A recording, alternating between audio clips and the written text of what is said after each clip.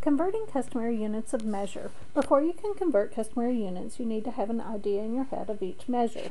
A large gallon of milk, we would abbreviate as a gallon. The tall skinny milk is usually a quart. The smaller, about half that size, is a pint. A cup is about how much fits in a teacup. And a fluid ounce is several tablespoons of water. 4 times around a track is a mile. The height of a doorknob is a yard. A little longer than the length of a paper is a foot, and the length of a small paper clip is about an inch. A slice of bread is about an ounce. 16 ounces makes a pound, which is about the size of a loaf of bread.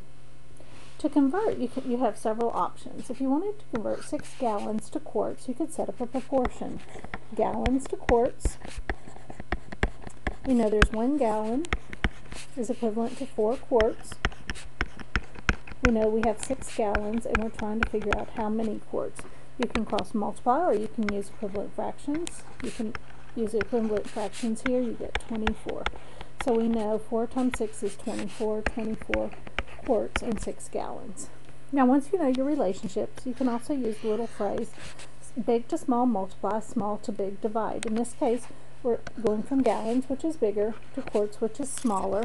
So in this case, we go from big to small, and we're going to multiply 6 gallons times our relationship, which is 4. 4 quarts gives us 24 quarts. In the same way, we could convert 50 ounces to blank pounds. We could set up a proportion, ounces to pounds.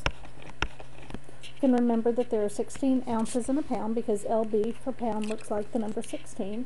So 16 ounces to 1 pound equals 50 ounces, and we're trying to figure out X would be how many pounds. In this case, you could not use equivalent fractions, but you could cross multiply. 50 equals 16x. Bring those down, set them equal to each other.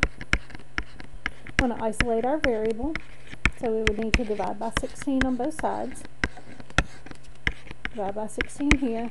And we get x equals, now you'll have to go out and divide it, 50 divided by 16 goes in 3 times.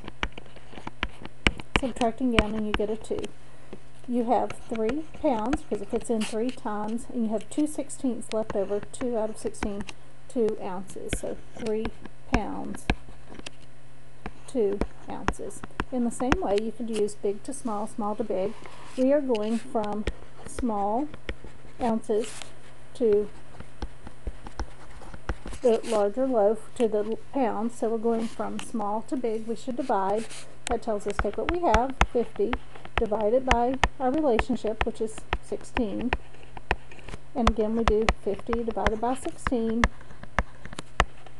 and we will get 3 with 2 ounces left over, 3 pounds, 2 ounces. Sometimes you just have a chart and you can look them up. These are better to memorize. Let's say we're doing 3 cups with 5 fluid ounces, and we're changing it all to fluid ounces.